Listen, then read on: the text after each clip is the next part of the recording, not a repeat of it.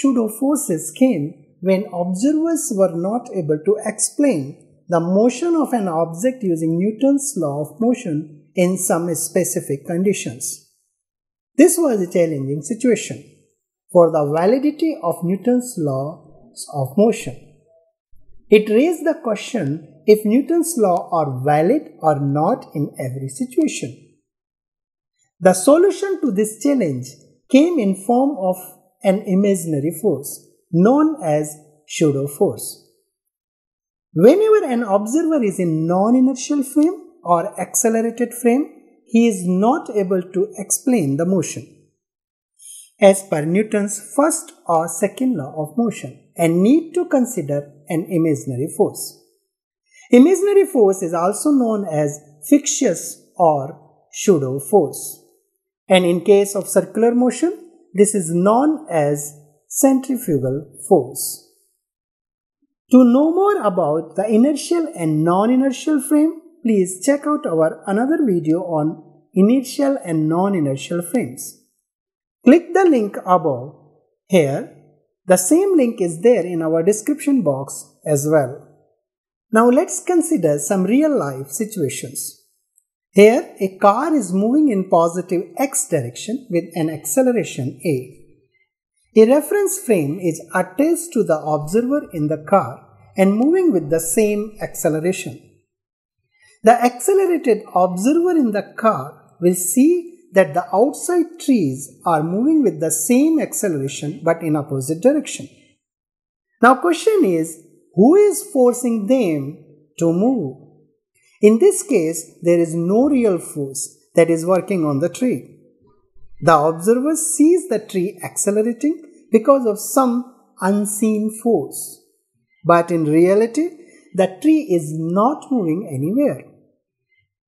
The observer is only moving with acceleration and he is in an accelerated frame of reference.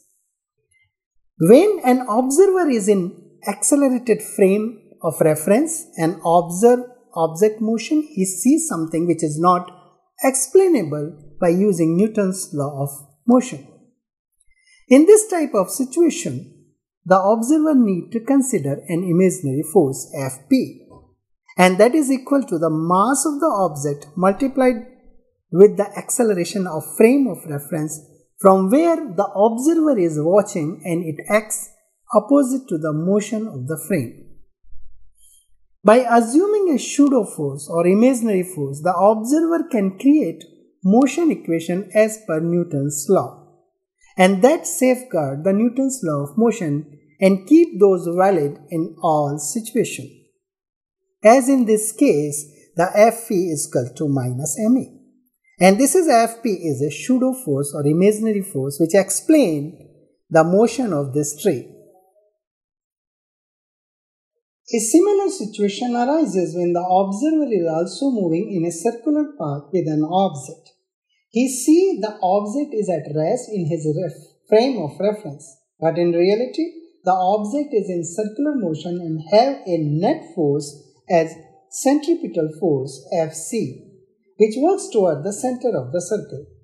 So object and observer have accelerated motion in the circle. For this accelerated observer, since the object is at rest, as there is no relative motion between observer and object, there must be a balancing force Fp. Fp is a pseudo force which is equal and opposite to the centripetal force. This pseudo force is known as centrifugal force. Now, before end of this session, let's know about one important fact about the pseudo force. As per Newton's third law of motion, the real forces exist in pairs. Every action has an equal and opposite reaction force. If an object A here applies a force as action on another object B, which is a weight of this object A, then B applies an equal and opposite force on object A as a reaction force, which is a normal force in this case. The normal force is equal to the weight of the object A.